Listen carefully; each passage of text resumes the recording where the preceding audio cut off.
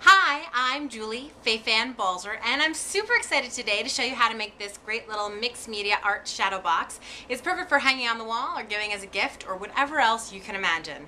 We're going to be using a Brother scanning cut and some easy supplies that I'm sure you just have lying around. So this is the design that I'm using, and it's something that I drew on the computer.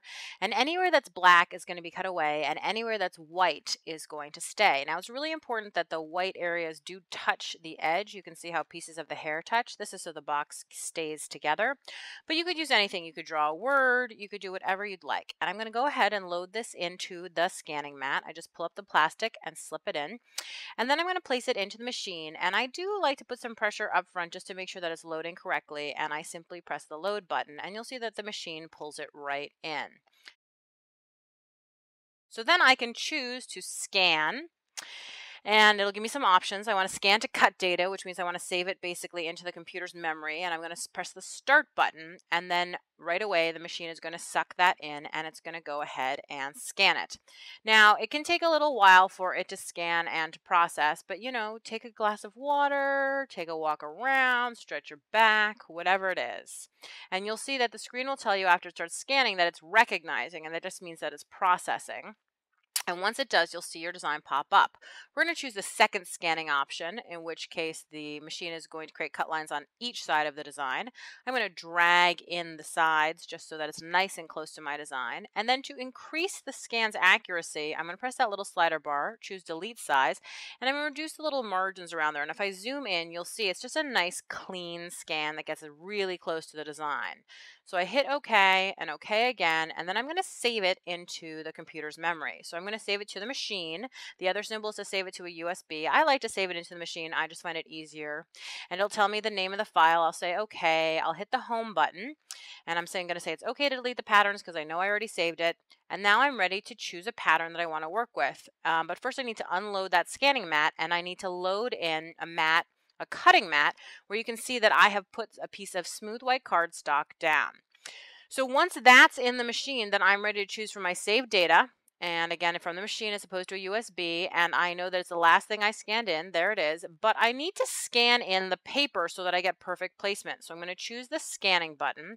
And once again, I'm going to press start. And the machine is going to pull in that paper. It's going to scan it and show me exactly where it is. So now I want to select all because I want to move that design exactly into the center.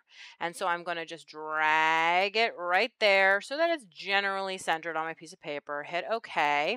OK again. OK one more time. And then I'm going to cut it. Now, before I cut, though, I want to make sure that my blade is set correctly. Now, for me, this is a 5. It may be different for you depending on the paper you're using, how old your blade is, all that kind of stuff. So be sure to do a test cut to make sure that it's accurate.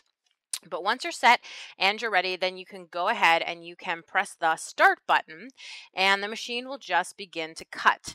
And it's pretty quick and easy, though I will say that maybe watching it on video is not that exciting. So I think we'll go right into fast forward so you don't have to sit through the whole thing. And once it has cut, I'm going to release that mat, and then I'm simply going to carefully peel up my design. Now, I do want to be a little bit careful. It's got lots of little tiny pieces, and I want to be sure that I don't rip any of those delicate things. So I'm going to go ahead and just sort of work it around, and soon enough you'll see that beautiful face start to emerge. And easy as pie, I have something really cool. Now, before I go over to the desk with it, I just want to say, when it says finish cutting, you just hit OK. You say it's OK to delete all the patterns when you press the home button, and you'll be right back at the beginning. This is a piece of foam, very well used foam, that I'm using as a cushion because we're going to score this. And I'm simply going to place this underneath my piece so that I can score. And scoring is just so that we can more easily fold this. And I have a grid ruler here, which is great because I don't actually have to measure. And about a 1/4 inch away from the bottom cut here, I'm simply going to score. I'm using a bone folder. You could use all sorts of different tools. You just need something pokey. You could even use a pen, a ballpoint pen that doesn't have any ink in it. I'm just basically creating an easy fold line a 1/4 inch away. And I'm just going to let those lines cross each other. And you'll notice I score back and forth several times just because I want to get a really nice, neat fold. So, you know, you just want to push hard enough that you're making a dent, but not so hard that you actually pierce the paper. And you could also use, they have professional things like a Score It and a Score Pal and stuff like that. Very fancy that you can use. Okay, so now I've scored a 1/4 inch away all around, and now I'm going to get my paper trimmer. And with my paper trimmer, what I'm going to do is I want to cut at the 1 inch line, and I want to be 1 inch away from the score mark so that I have 1 inch. So from the score mark to the cut is 1 inch. So I line up right here my score mark with the 1 inch, and then I go ahead and I cut, okay? And I line my score mark up with the 1 inch, and I go ahead and I cut. And again, I'm going to line the score mark up with the 1 inch. I'm going to go ahead and cut. And for the last time, line the score mark up with the 1 inch. And go ahead and cut. So now I have this piece, which is scored all around. And I'm going to take some scissors. And right along these 2 score lines and these 2 score lines, I'm going to snip. Okay, but just till where the points meet. This is so that everything can fold up. So there, that's 1, that's 2. Do the same thing on the opposite, right along that score line, right along that score line, just where the 2 bits of scoring meet, okay?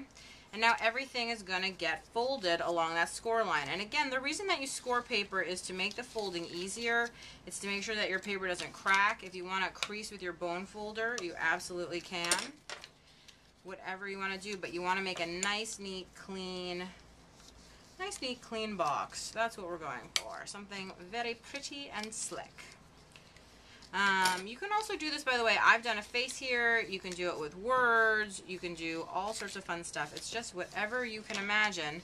Why not make a little shadow art box for your wall? It's a great way to display something. And I think it would be really fun actually for like a birthday party or something to have like little happy birthday boxes everywhere.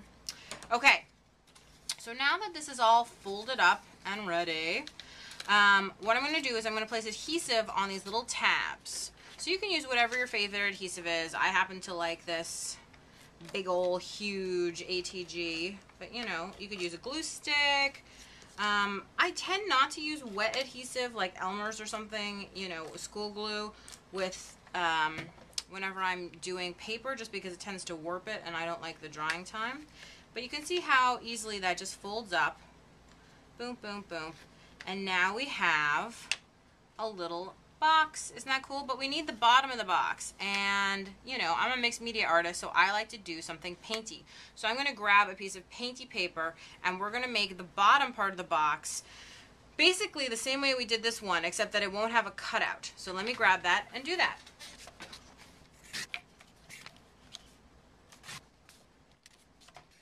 So here's my painty paper, and I've cut it to just a skosh over 5 1/4. If I measure this, I would say it's like 5 3/8 approximately, and then 5 3/8. And what I'm going to do is I'm going to do the same scoring process. Now the box is going to fold up this way, so I want to score with the painted side up because, right, my face is going to go right on top there. Doesn't that look pretty already? I'm excited. Okay, so I know that my sides are about 1 inch, so I'm going to go ahead and measure up there. Now, how did I come to the 5 1/4 or 5 3/8 measurement? Well, that is very easy. What I did is I simply measured this box, right? And you can see that this is 3 1/2, and then you know that each of the sides are 1 inch because that's what we did, right? We cut 1 inch away from the score line, so that's 3 1/2 plus 4 1/2 plus 5 1/2. So I know that if the top of this is 5 1/2, that I want the bottom half to be slightly smaller so it fits inside. And that may be, this bottom may be a little bit small for it, but I'd rather have it be a little too small than a little too big. So that's just for you to know. And I'm going ahead and I'm scoring. I know it's a little bit hard to see, but I also wanted to point out that this is very heavy watercolor paper that I painted and stenciled on. And I have no problem with this foam and the bone folder and the ruler just scoring it, and it's going to fold up beautifully.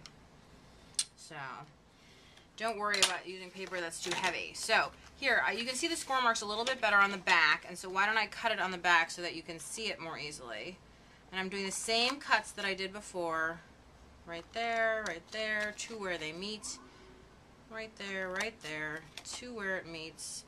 And then we're going to do the same process of folding. And you can score a little extra. Well, not score, but just, you know, crease it a little bit. You want to fold everything so it's nice and tight. And it just really goes together quick and easy. And you know, one of the things that's so cool about these little boxes is that they're light enough that to hang them on my walls, I just put a piece of masking tape, just a loop of masking tape behind it, and it sticks, no problem, right on the wall. So you don't even need to think about how to hang it. Or can you imagine having a dinner party where you did the names of each of the guests and then put these little boxes at their tables, you know, at their seats? I think they would love it. So here you go, folding it up, and again, tabs go in, and again, the tabs go in. Now I have a bottom of a box, I have the top of a box, and I'm guessing when I put them together, yep, they're gonna make a box. And here you go, you have your little bit of shadow box art. I think it's absolutely lovely. It has a mixed media flair because it's got that gorgeous paint behind it, and you can make them any color, any style that you want. If you liked what you saw, I hope that you will visit my blog at balzerdesigns.typepad.com, and you can find out more about the Scan and Cut at scanandcut.com.